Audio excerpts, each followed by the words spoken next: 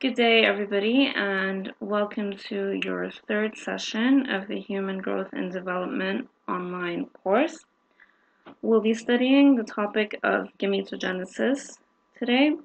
We'll be going through the definition of the term gameteogenesis, and we will be looking at how the process happens in both males and females. All right, so let's get started. So first of all, let's define the term gameteogenesis. This is the process that involves cell division in order to form gametes or reproductive cells. The purpose of gameteogenesis is to form haploid gametes, and if you remember last time when we took the topic of cell division, we discussed how cells can either be haploid or diploid depending on the number of chromosomes that are found in the cell. If they have the total number of chromosomes of a somatic cell, it's referred to as diploid. If they have half the total number of chromosomes, they are referred to as haploid. And so the end result of gameteogenesis is haploid gametes.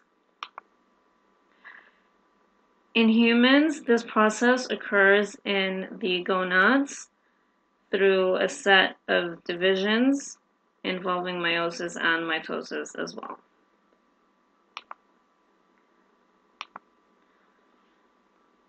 Now, before we get into the stages of the process, we have to familiarize ourselves with the term primordial germ cells. Now, what you're looking at here is a developing embryo, which has had a segment cut out of it and expanded at the top here so you can see what is going on inside. Now, generally, the embryo is connected to a cavity, which is referred to as the yolk sac. Now, what happens here is that a population of cells originating in the yolk sac will migrate into the developing embryo to a specific mass of tissue found on either side of the midline, referred to as the genital ridge or the gonadal ridge. Okay, so what you're looking at here is the midline. This is the midline. You've got the developing neural tube, the aorta, and the intestines here in the middle. These are all developing still. And on either side, you have two masses of tissue called the gonadal ridges or the genital ridges. These will eventually become the gonads. So these cells originate from the yolk sac and they migrate to these gonadal ridges and are termed the primordial germ cells.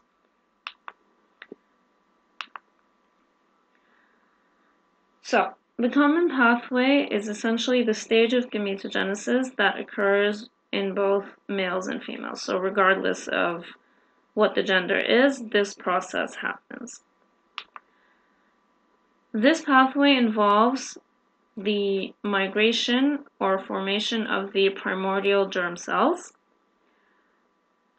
which are the original reproductive cells. So reproductive cells are formed from a specialized group of cells called the primordial germ cells during early embryonic development. As stated previously, these come from the yolk sac, and during development what happens is they migrate to the gonadal ridge, which is the part of the embryo that will eventually become the gonads. During this phase, the primordial germ cells are also multiplying by mitosis. So they're doing two things. They are migrating from the yolk sac and they are multiplying by mitosis, which means that they are increasing in number. Once they reach the gonadal ridge, they become called the gametogonia.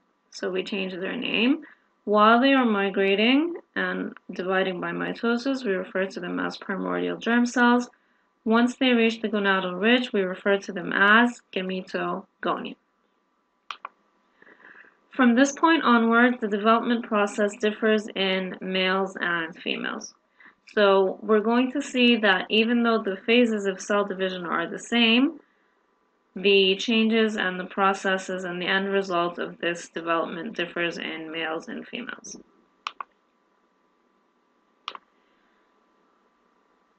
Okay, so if we start off with spermatogenesis, from the name you can figure out that this means the process by which spermatogonia, which are the gametogonia in males, become the spermatozoa. Okay, so remember the gametogonia are the primordial germ cells once they've reached the gonadal ridge. In males, they are referred to as spermatogonia.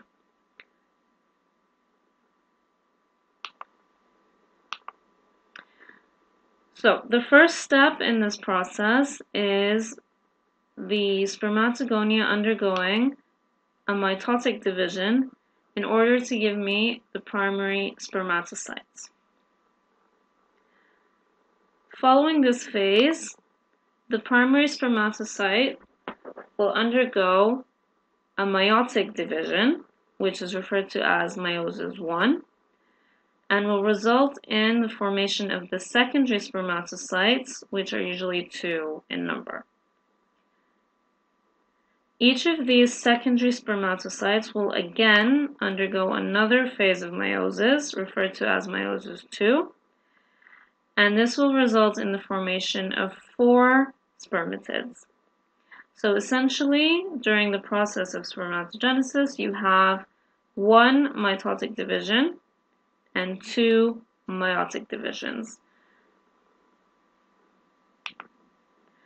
These processes, or this stage of the process, happens in the seminiferous tubules, which are basically compartments or subdivisions found inside the testis. Once the spermatids have been formed, they will undergo maturation to become the sperm or the spermatozoa, which by definition are mature male gametes. This part of the process is called spermiogenesis and occurs in the epididymis. So, if we just look at it in a picture form, okay, so remember you have the first cell, which was the spermatogonium or the spermatogonia. This cell undergoes mitosis to give me the primary spermatocyte. Each primary spermatocyte will undergo its first meiotic division to give me secondary spermatocytes, and then the secondary spermatocytes will each undergo another meiotic division to give me 4 spermatids. And up until this part, or this stage of the process, this is all happening in the seminiferous tubules of the testis. And once the spermatids start going through the phase of maturation into spermatozoa, this is happening inside the epididymis. Spermatogenesis generally occurs from puberty until death, which means that once it begins at puberty, it is a lifelong process for males. It can only occur properly at a temperature 1 to 8 degrees lower than the normal body temperature. And for this reason, the male gonads or the testes are found in a skin sac outside the body referred to as the scrotum, which serves to protect the testis and at the same time provide a lower body temperature, a lower temperature for the process of spermatogenesis.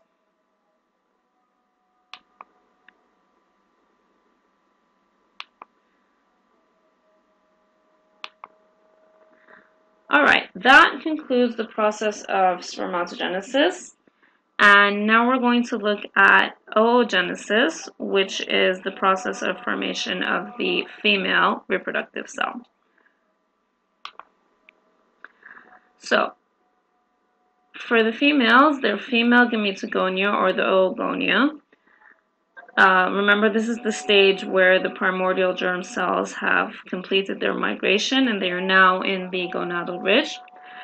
They start off as roughly 7 million cells, but during the process of development and the growth of the embryo and fetus, they are reduced to 1 million cells by the time the baby is born. Just before birth, the oogonia will undergo mitosis and become the primary oocytes. The primary oocytes will start their first meiotic division. So remember, the stages of cell division are the same. I'm going to have 1 mitotic division and 2 meiotic divisions. However, the first meiotic division for the primary oocytes will be halted in the prophase. So it reaches the prophase and then it stops.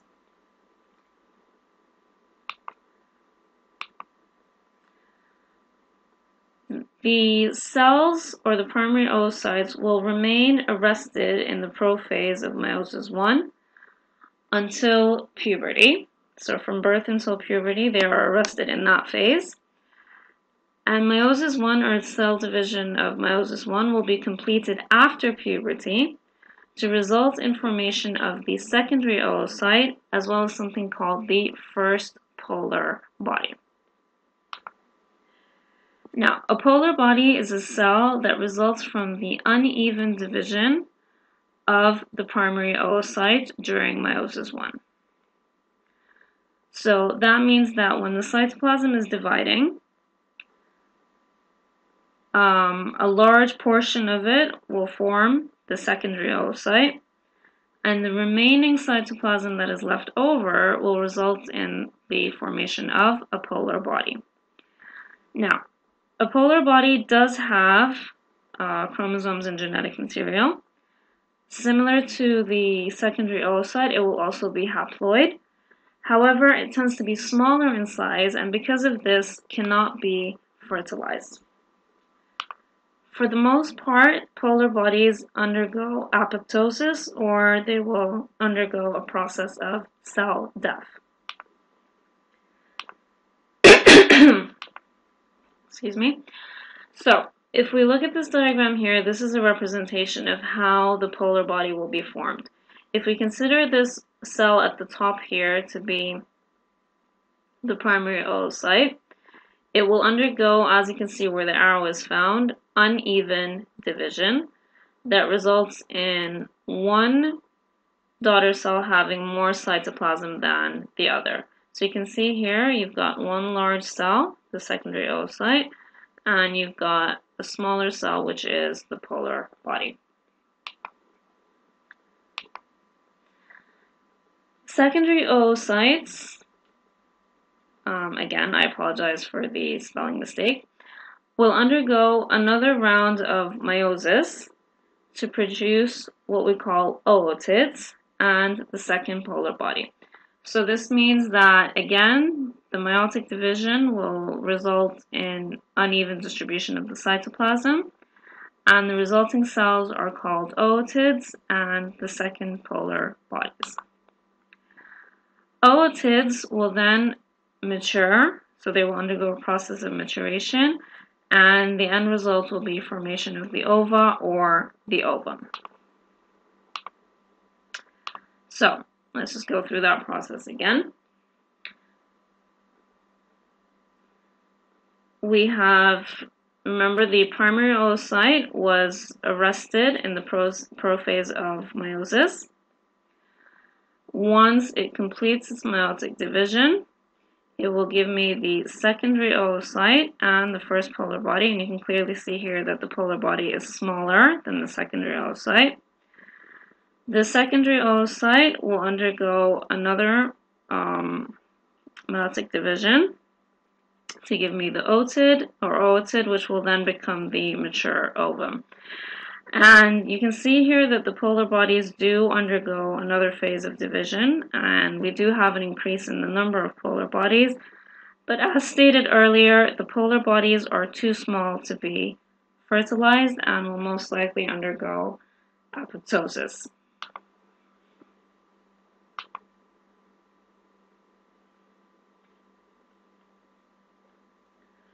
So in summary, gameteogenesis is the process by which haploid reproductive cells are formed. Reproductive cells originate as the primordial germ cells from the yolk sac and will then undergo a series of changes to either become a sperm or an ovum, depending on the genetic nature of the embryo as being either male or female. And remember that the stages are generally the same. I will have one mitotic division and two meiotic divisions, but again, the process differs for both males and females. And that concludes today's session, and I would just like to leave you with a quote that will hopefully give you some sort of positive push for the day. And may these turbulent tides of life push you forward and not drown you. Thank you so much for your time, and I hope this session was useful for you, and I will see you guys next time.